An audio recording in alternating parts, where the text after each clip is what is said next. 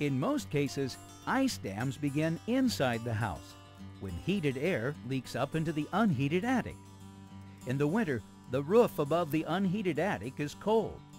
When warm air leaks into the unheated attic, it creates warm areas on the roof, which in turn cause the snow on the exterior of the roof to melt. The melting snow moves down the roof slope until it reaches the cold overhang, where it refreezes. The process continues, causing ice to build up along the eaves and form a dam.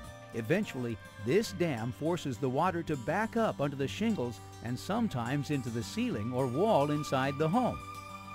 Installing an ice dam membrane protects the structural sheathing in the event of an ice dam buildup.